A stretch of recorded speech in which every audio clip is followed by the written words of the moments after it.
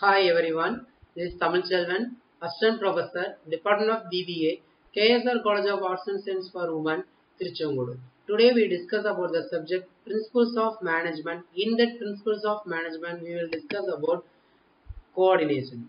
Here, coordination is the essence of management. It is as a functions of management refers to the task of integrating the activities of separate unit of an organization to accomplish the goals efficiently. Then it permits all levels and all the departments of management. Here the management seeks to achieve coordination through its basic functions of planning, organizing, staffing, directing and controlling. Then next we discuss about 6 principles of coordination. We will discuss one by one. The first point we will discuss about principles of direct contact, then principles of continuity, then principles of timing, then coordination at the early stage, then principles of dynamism, then principles of reciprocal relationship. These are the 6 points we will discuss in the principles of coordination. Then next we discuss about importance of coordination.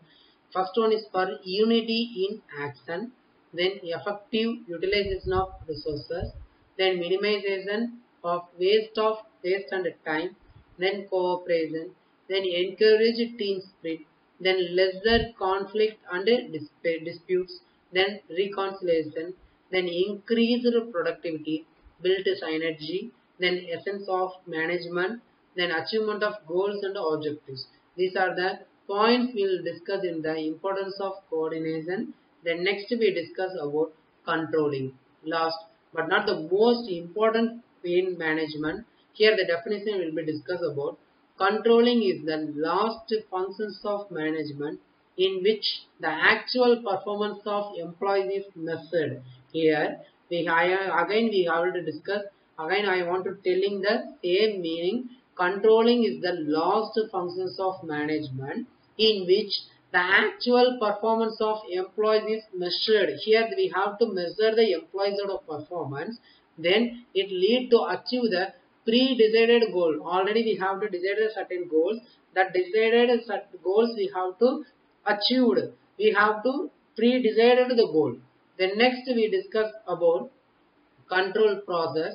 There are 4 points are available. The first one is for establish objectives and standards.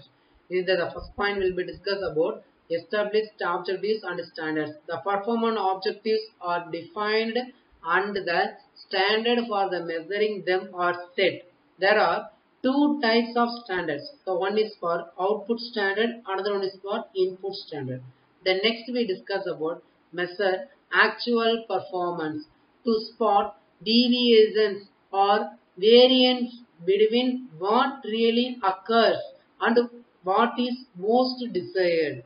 Here the next we discuss about comparing result with the objectives and standards. Here we have to discuss establish the need for action, way of making comparison. Here historical, relative and benchmarking. Then the last point we discuss about taking corrective actions. Taking an action necessary to correct and improve the things.